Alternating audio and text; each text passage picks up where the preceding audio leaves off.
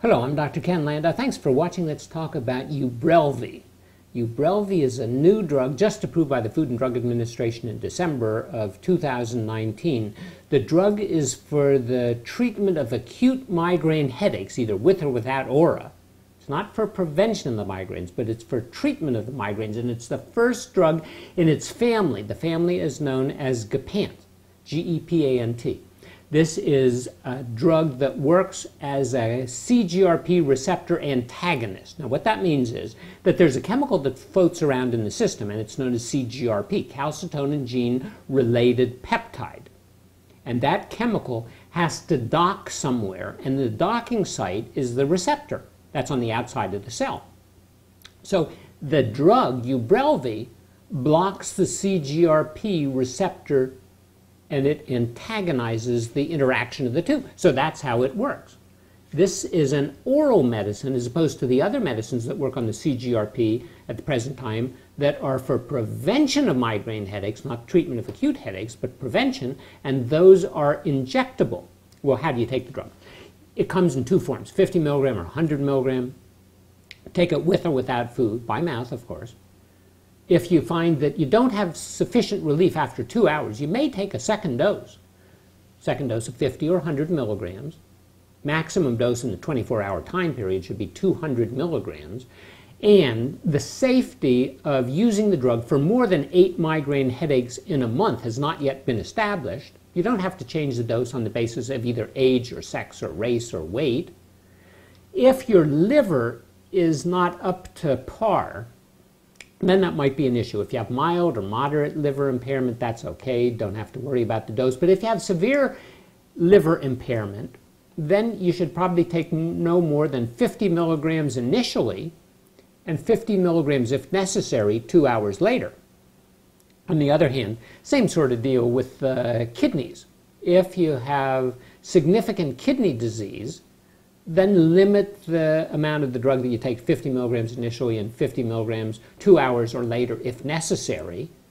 If you have end-stage renal disease, it's not recommended that you take the medicine, and that's on the abundance of caution, not because we know that it does anything bad. Side effects of the medicine, that doesn't really seem to have a lot of side effects, and they don't seem to be very significant. A little nausea or some sleepiness, somnolence, dry mouth, and maybe 2–3% of the people. Fortunately, medicine does not seem to cause arrhythmias, doesn't seem to interact with the electrocardiogram, so that's all good. But the caveat is that the drug hasn't been around for too long, so the data on treating people for more than a year, it's less than 400 people, and the average was only about 2 migraine headaches per month in the people who were using it long term. So we don't know what's going to be the story a year or 2 years down the road when people have been taking the medicine, have other kind of medical issues, and are taking other kind of drugs. Now, it's important to realize that the CGRP is important in migraine headaches, and we have some medicines already that supposedly act as preventives. Those are the medicines like Aimovig, Adjuvy, or Emgality. And you can see shows that we've done on those kind of medicines. This is a different sort of medicine, but it still works on the same basic CGRP. It's a receptor antagonist, however. Well, CGRP is an important kind of chemical as far as migraines. It's a vasodilator. It's a pain-signaling neurotransmitter.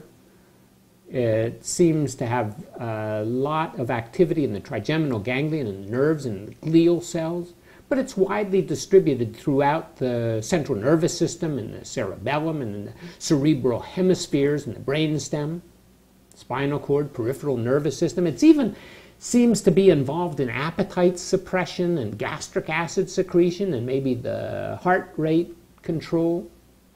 It seems that in people who have migraine headaches, the level of CGRP goes up in the system. If we take some CGRP and inject it into people who are susceptible to migraine headaches, they'll get a migraine headache. But if they're not susceptible to migraines, then they don't seem to have any problem with the chemical.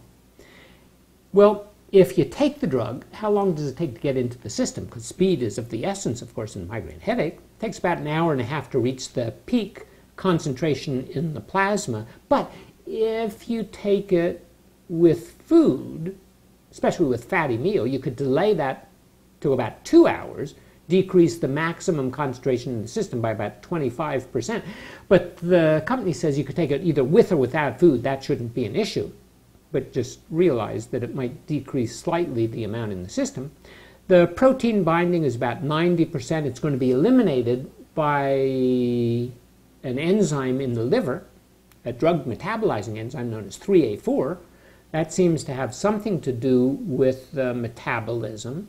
But we do know that a significant amount of the drug is going to be excreted unchanged, not metabolized. So actually, if we look at the half-life of the drug, it's going to be about 5 to 7 hours. If you look at the excretion, it's going to be mostly through the fecal route, a little bit through the kidneys. Actually, more than 40% is going to go out in the feces without any change. It's going out just the same way it went in. If we look at the urine, about 6% is going to be passed unchanged. Good news is it doesn't seem to cause cancer. It's not carcinogenic. It doesn't cause mutations in the cells, not mutagenic. And it doesn't seem to impair fertility, but it does interact with some other chemicals you might be taking, other drugs you might be taking, that alter those enzymes in the liver, the 3A4.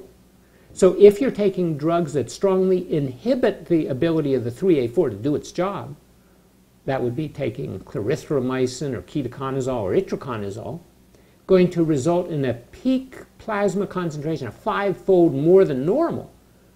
So that's not good. So that means you shouldn't take the drug. Shouldn't take Ubrelvy if you happen to be taking the clarithromycin or the ketoconazole, drugs like that. Moderate inhibitors of 3A4, drugs like Cipro or fluconazole or verapamil, even grapefruit juice, going to increase the concentration by about 3-fold. So that means you should reduce your initial dose to 50 milligrams and you shouldn't take a second dose within the 24-hour time period. Taking a weak inhibitor, well, you can take 50 milligrams initially and 50 milligrams after more than 2 hours if necessary. On the other hand, you could take drugs that stimulate the activity of the 3A4. We call them inducers. So if you're taking a drug like rifampin or dilantin or St. John's wort, that's going to decrease the amount of Ubrelvy in the system by about 80%. So don't take the Ubrelvy, it ain't going to work.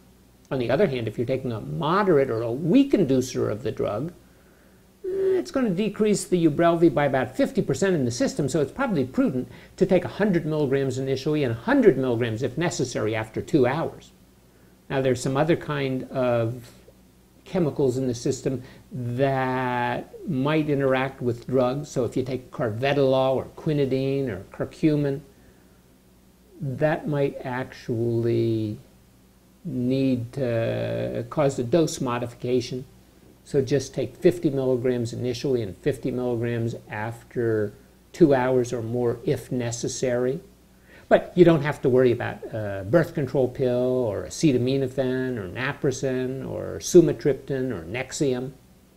Some laboratory studies show that it might not be a great idea to take it in pregnancy. We know from animal models that it can increase the mortality in the embryos and the fetuses in rabbits, decrease the offspring weight in rabbits.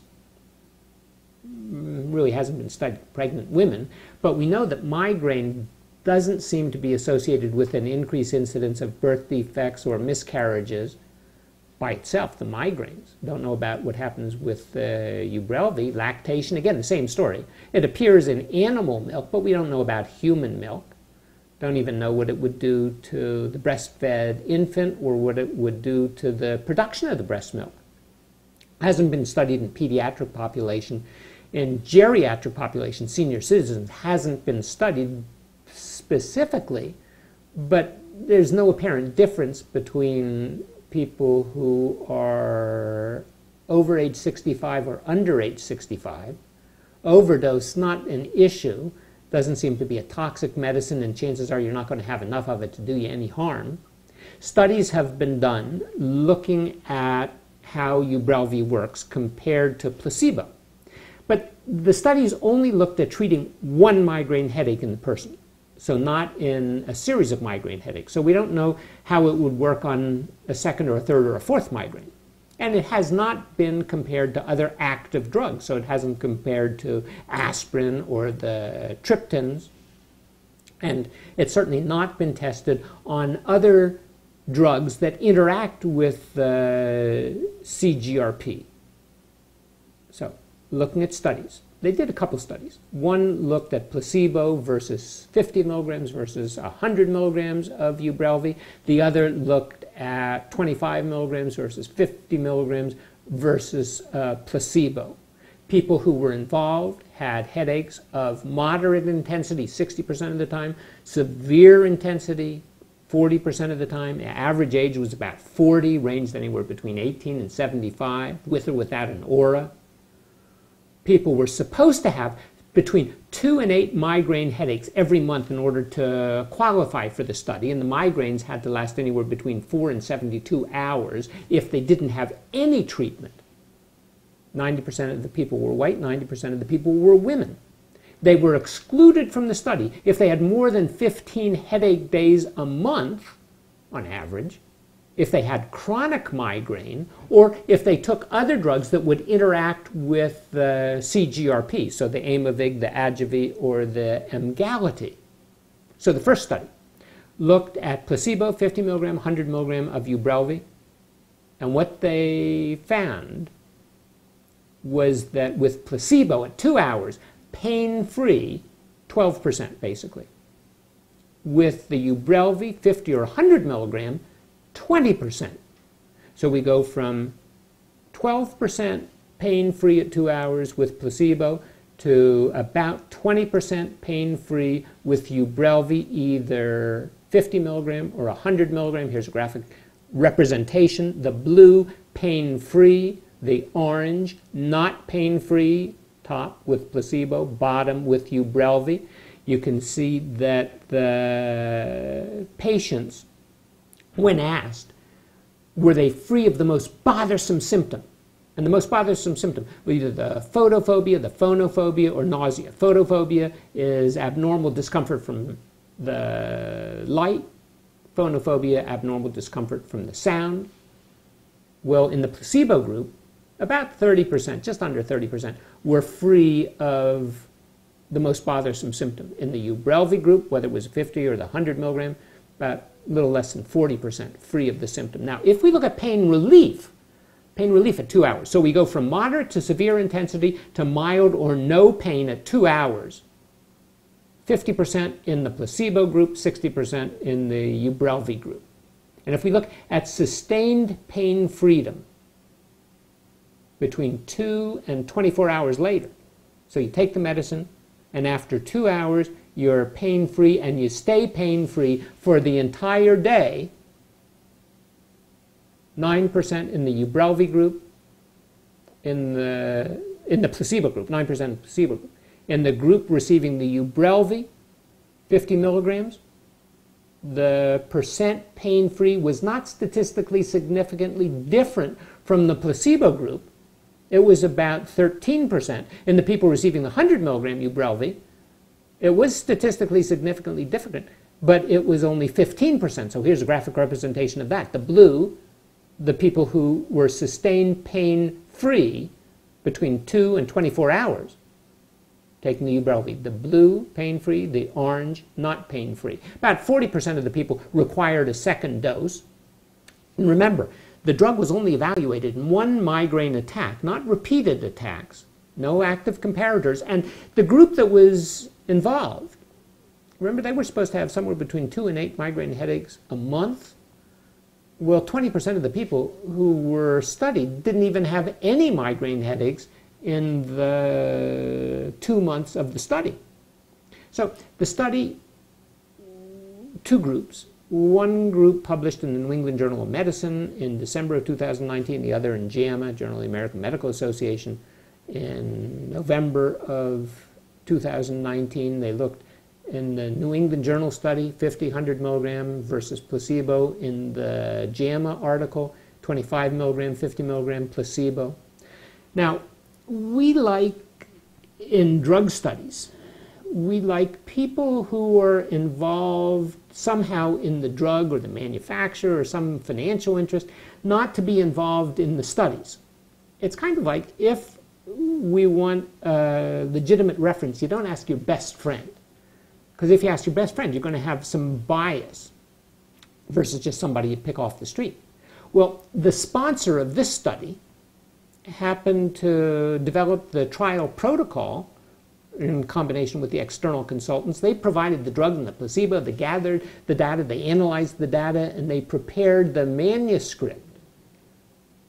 They also hastened the drug through the Food and Drug Administration. New drug application in December of 2018, approval in December of 2019. That was extraordinarily fast. That's because of the Prescription Drug User Fee Act passed by Congress that allows the manufacturer to pay the Food and Drug Administration to go and look at the drug and approve the drug.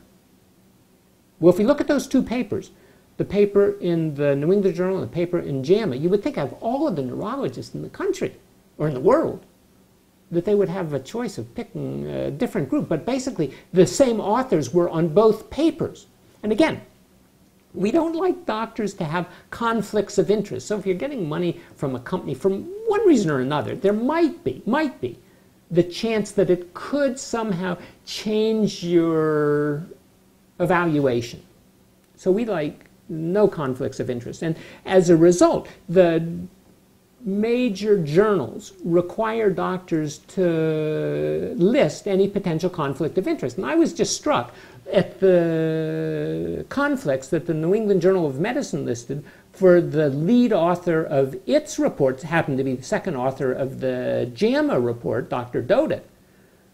And here are his potential conflicts of interest, and you see that they're actually quite significant and numerous. Now, that doesn't say anything about whether his opinion was biased or not biased, but it just says that as far as conflicts of interest are concerned, we're getting a little skeptical. It makes us a little bit nervous. Now, as far as treatment for migraine headaches is concerned, we have aspirin and acetaminophen. We have the non-steroidal anti-inflammatory drugs, the triptans. We have the ergot preparations. Now we have the CGRP receptor antagonists. And then we have the opioids. The opioids are sort of out of fashion because of the addiction. You have side effects that are possible with the non-steroidals and with the aspirin. They could upset your stomach.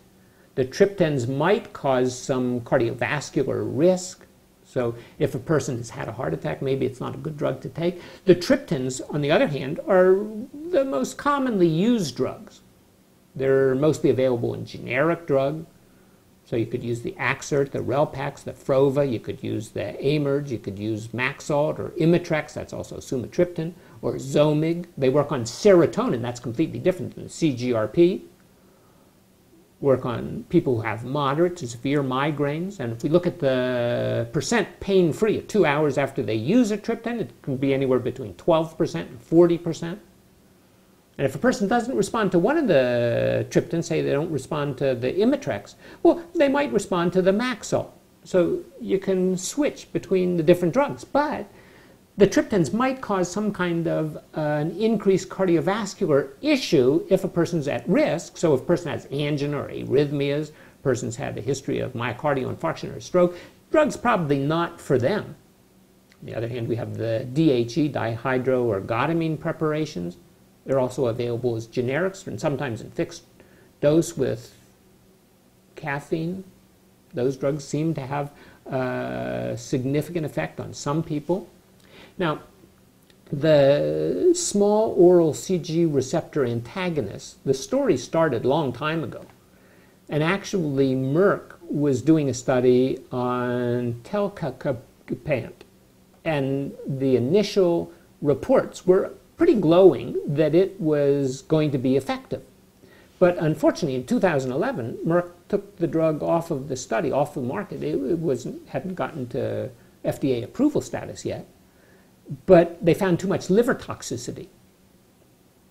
So other reports have evaluated some of these drugs, and they see that, well, yeah, the drug has a risk, has a point in the acute treatment of migraine headaches, But the differences between the Ubrelvy and the placebo might be magnified by the large numbers of people who are in the study. So being statistically significant isn't necessarily the same thing as being clinically significant. So sometimes you look at drugs and you say, what's the number necessary to treat? The NNT, it's called.